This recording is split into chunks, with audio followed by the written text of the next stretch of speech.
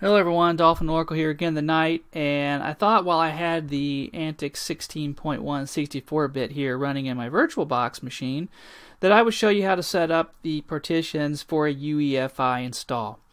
So I'm going to hit the installer. This machine has booted in UEFI mode, and we're going to say OK. I'm going to choose the Jessie repositories. You can choose the ones you want. Right now testing's pretty solid. It's not moving very much. Debian's in a partial feature freeze at the moment. So, okay, so we got the installer. Now, this is VirtualBox, and normally in VirtualBox I would click auto install to just install it to the whole disk, but the auto install for UEFI machines does not work. Now you notice it defaults to custom install. That's because I'm going to wipe a installation that's on this machine. So I'm going to run the partition tool.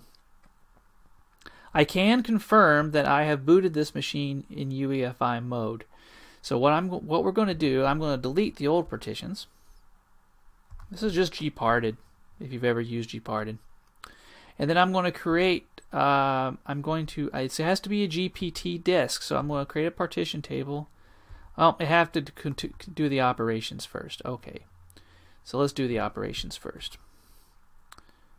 We'll do the operations. Deleting the two partitions. Very fast in VirtualBox to do this. One reason to do this in VirtualBox instead of real hardware. So now I'm going to have a new partition, not a new partition, I want a new partition table. And I need GPT for a UEFI install. The MS-DOS partition doesn't work. It's not supposed to. Spec says GPT. Okay. So now we need partitions on it. Now GPT, for an EFI partition, you need a small FAT32 partition. I say 100 megabytes is gobs plenty. Primary partition's fine. I'm going to make it a FAT32, 100 megabytes. Now I need a partition for antiX. So I need another partition. And again, it can be a primary partition. One of the benefits to GPT partition tables is that you can have as many primary partitions as you want. It's not strictly speaking true, but you're never going to hit the limit. Okay, so I'm going to have a I need to leave some room for swap at the end. I like to match my RAM, so I'm going to leave 1024 megabytes of swap at the end. That's going to be an ext4 partition, and then this one is going to be a new partition, and we're going to format that one Linux swap. There we go. Okay, do your thing. Now there's one more step after we create the partitions. Okay, the partitions are created. And now we need to set the flag on this partition to ESP. And it will set the boots and everything, boot flags and everything the way we need it. And that's done. That's automatic. So that's done now. And now we're back to the installer. Okay, now that the partitions are set up, we'll go next, and we're going to say root partition, and that's actually the only partition big enough, so that's the only option it's going to give me. Swap partition's already done, but it is there. None are existing. Fine. Home partition. You can have a separate home partition. I'm going to leave mine alone.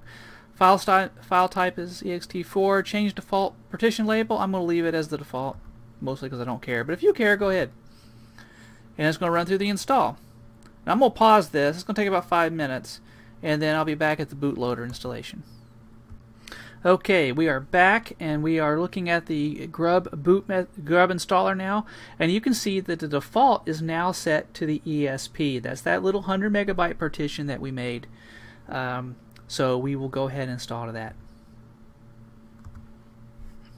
That's going to do the grub installation.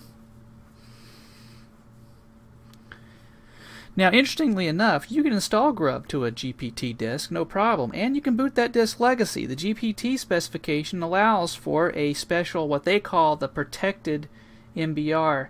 It's not a real MBR, but it's a special area that the GPT system can deal with, that will allow the GPT disk to boot on a legacy system. So actually, I suspect you could boot a GPT disk on damn near anything. Okay, there's a name, all the system stuff. Let's do the Dolphin. Dolphin.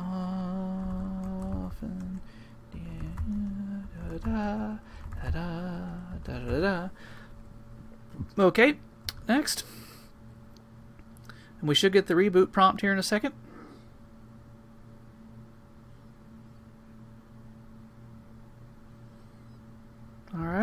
Finished. Reboot now. Yes. Now we should come up with the UEFI grub screen. Okay, here's grub. That's a good sign because we installed it in UEFI mode, so that's a good sign. We have a bootloader, so this should work just fine. Now, there is one bug with the UEFI installation. For whatever reason, Windows installations won't show up the first time around if you're setting up a dual boot.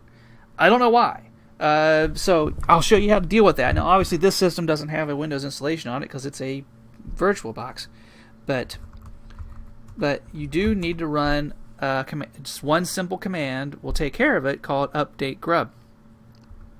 So if we go into the terminal here and say sudo update grub, and yes, my password, it will do its thing, and it will find, if you are booting Windows, it will find the other Windows and set it on there.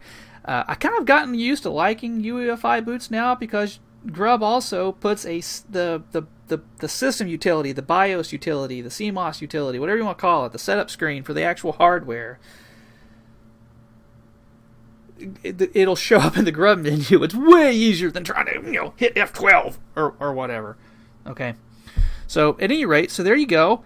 antiX installed in UEFI mode. Now, what I just covered also applies to the installer in MX16. It's exactly the same when it comes to UEFI. For tips, tricks, how-tos, head over to antiX.mepis.org or throw up a post at antiX.freeforms.org. This is Dolphin Oracle signing off. Have a great day.